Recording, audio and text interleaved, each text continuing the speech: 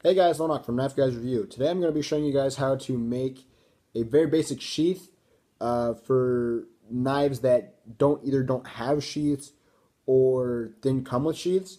So this is basically made completely out of duct tape and cardboard. For this you're going to need duct tape, obviously, and cardboard. But you're going to need also a sharp knife to get some exact cutting done. It doesn't have to be a pocket knife like this. It could be just a box cutter, whatever you have, but it has to be sharp.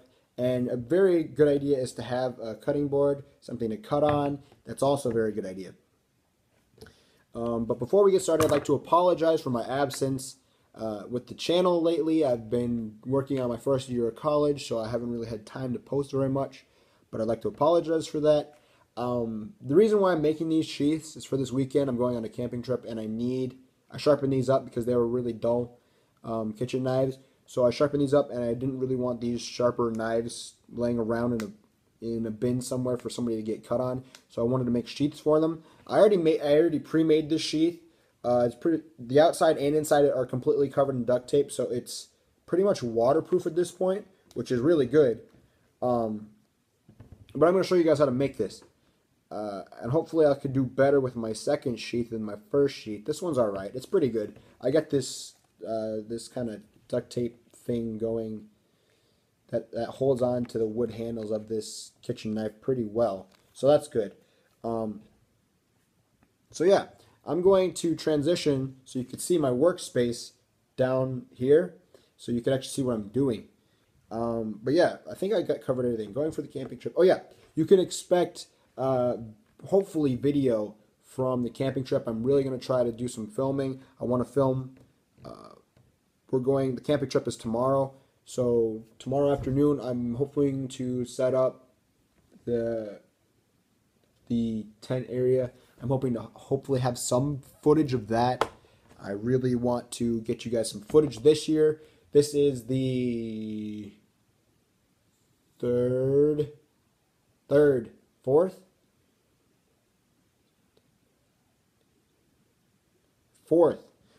annual camping trip for my birthday.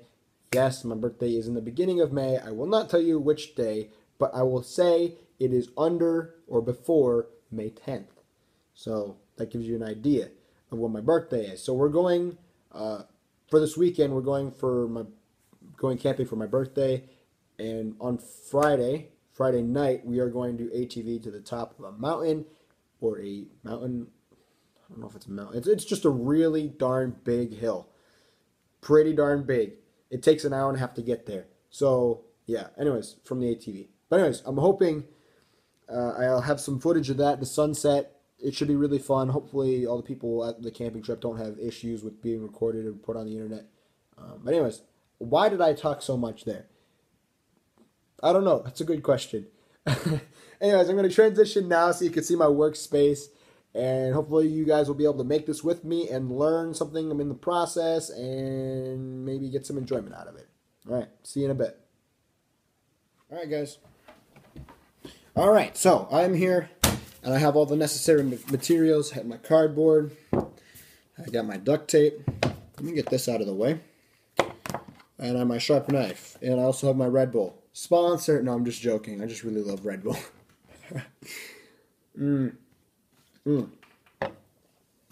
So, first up, give me a second. Let me neaten up my. Alrighty. So first, what we're gonna do is we want to line it up. We want to see just how much room we have to play with. So we have to kind of take the entire length of the blade, and we'll just kind of set it up like this, and we'll be able to see how much room we have. And we have about another 1.25 inches to work with. So I'm going to put it about right there. Okay, so the handle is going to be covered up to about the first,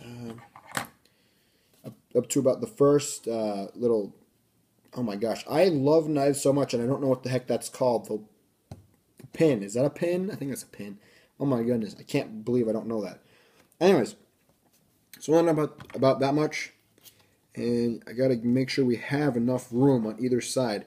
So I'm going to have the width of the knife plus maybe 50% of the width about give or take. I'm going to make a cut from here. No, don't make your cutlet. Let me just make this cut and show you what I mean.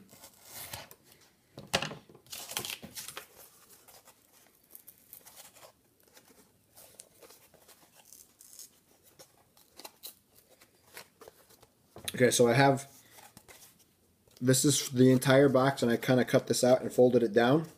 So that way, when you put the handle on there, the handle kind of pushes the cardboard out of the way, so the blade can be flush with the cardboard, like that. Okay, so that kind of works out pretty well. Then after you do that, you want to do the same thing, but to the other side. So you again, and what you could do actually is, and you're going to actually need to do this anyway, so this is actually a pretty good idea. Right where you made that cut, it's only about an inch down. It depends on your knife that you're doing it with, but in about an inch down, you want to fold it right on the cut. So I'm gonna use the back of the knife to kind of pre-fold it so it folds more straight. I didn't cut it. I definitely did not cut it. I just ran the back of the knife on it to kind of give it like a little crease that it could follow, like this. Okay, so just like that. Then, right where, I got it. So what I'm going to do is I'm going to take this knife, I'm going to cut right along this line down here. After you fold this over, I'm going to cut right along this line. And it's going to be a little bit larger. It's not going to be exactly the same size, but it's just going to be a little bit larger.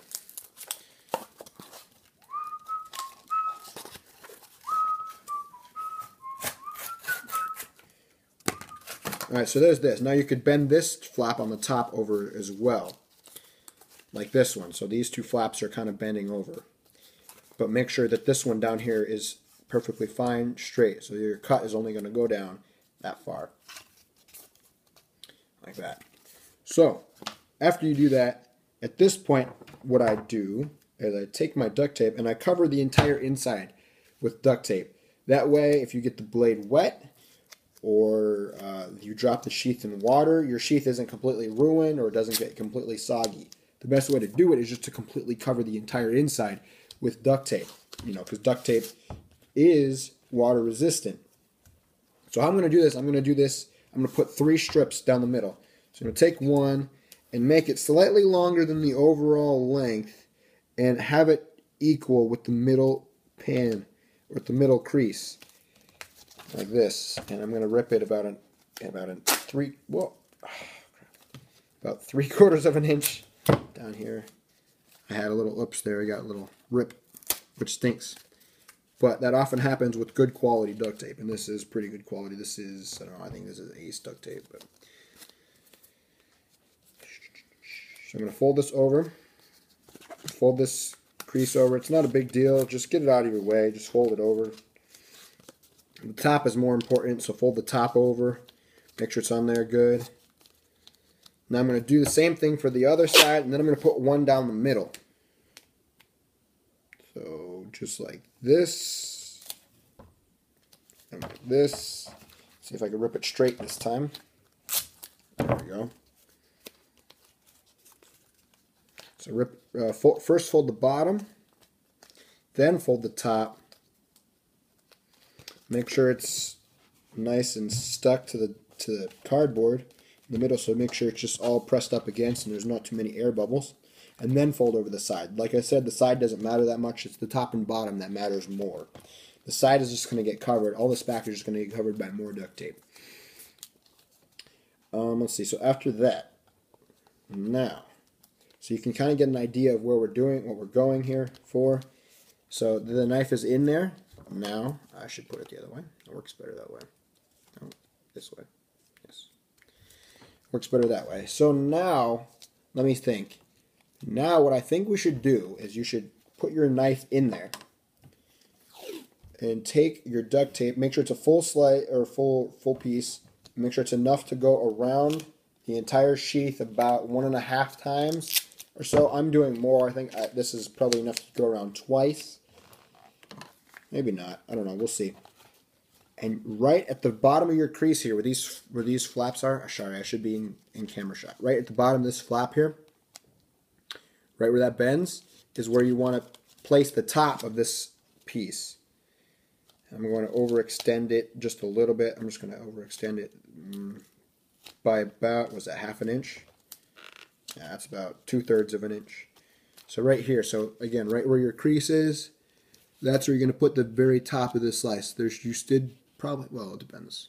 Anyways, so that's where the top goes and the bottom goes here. And you're just going to make sure you squeeze the two pieces of duct tape together so there's no room for, wiggle room. And you want to tightly wrap it around there. That's the first step. Now, that's the most important part of the sheath. If this top piece isn't tightly duct taped, then this entire thing is going to wiggle out. The knife still does come out like that, but don't worry, we're going to get to that. And actually, that's what we're going to do next. So this time I think I did enough to go around twice last time, so I'm going to take a little bit less because you don't need as much for the second time around. I'm going to overlap this duct tape by about, I don't know, the 1/4 of the overall